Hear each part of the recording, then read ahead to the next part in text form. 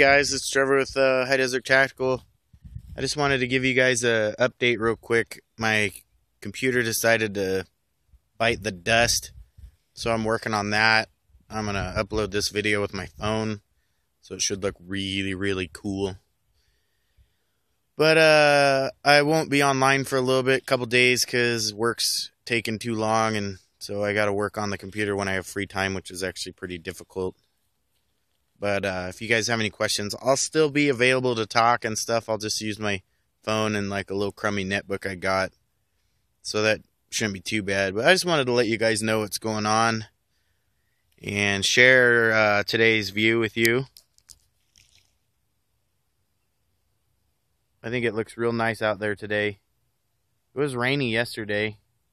It's pretty rainy. There's Black Butte. It's like one of the biggest buttes on the planet. It's bigger than some mountains. So, yeah, I hope you guys could see that fairly well.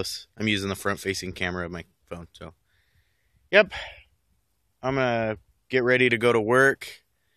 Got about 6 hours of backup to go because I got about, I don't know, almost 400 gigs of my YouTube videos that I'm got to move over so they're nice and safe.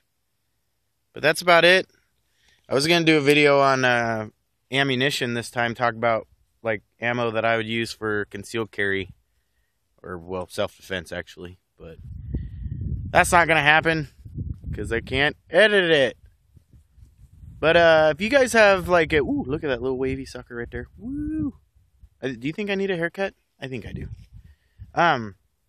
If you guys have any ideas of what you think a good self-defense ammunition is, whether it's your concealed carry or in home, I'd like to know. Like, you should post up a little video response to this and talk about what kind of ammunition you use for certain instances. Like, I definitely have ammunition that I use for when I'm concealed carrying, and then I have ammunition that I use for like home defense, or depending on what kind of firearm I'm using. So you guys should hit me up on that. Let me know what you guys think. VR would be pretty sick.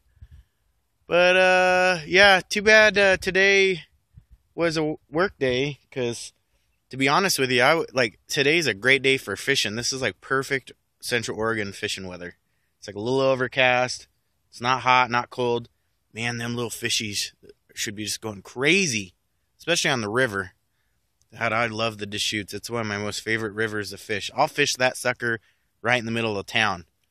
So if any of you guys know anything about Central Oregon and the Deschutes River, and you do any kind of avid fishing, you should know something about the spillways. Yep. All right. I guess I'm out of here. You guys take care. And this is Trevor out.